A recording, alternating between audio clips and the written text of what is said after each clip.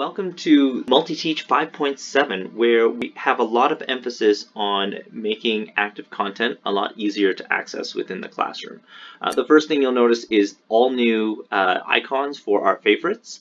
And one of the biggest features that I'm going to spend the most time highlighting is just that ability to save your zone layout. So here you can, with one tap, open up an entire collaboration station, say this one.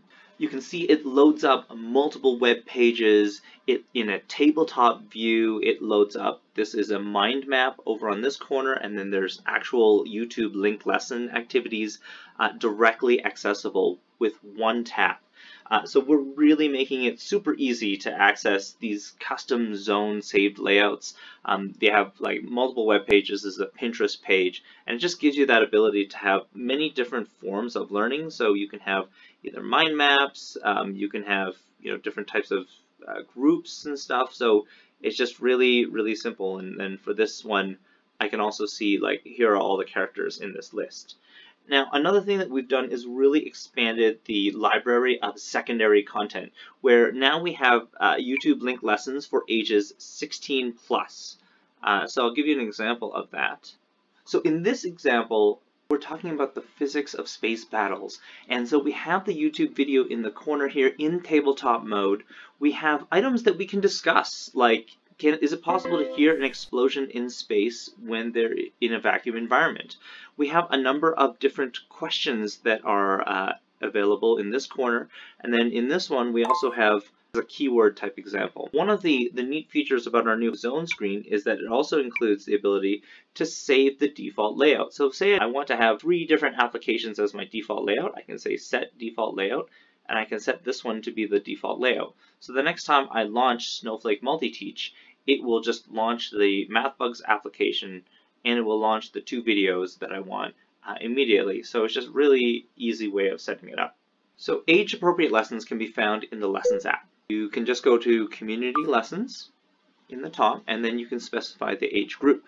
And so here there's a 16 plus age group, and it will load up lessons that are specific to that age group. And you can see like a number of the YouTube linked lessons are here. So there's a ton of different options, a lot of content that has been added specifically for that age group. As usual, if you are looking for content, you can just search for it directly here. So I can search space physics, and I should be able to find a bunch of lessons that are directly relevant to the older age groups. One of the big changes for this version is that we've also added the ability to have lesson lists. Let's say we have the physics of space battles. Sometimes a single lesson is a very short experience, so we want people to be able to tell a little bit more of the story using multiple lessons. So you can see I have 1, 2, 3 different lessons in this lesson list. I can actually star that list and then put it directly in the home page. And so that's this page right here, where you can see all the different lesson types. They have a different icon for each type.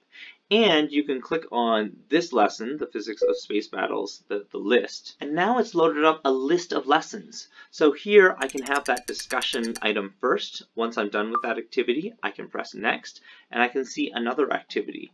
So there's a number of activities. It says lesson 2 of 3. And now I can press next, and I can go to the 3rd lesson. Sometimes when teachers are using zones, they want to highlight one particular piece of content. We can do that now with the Spotlight.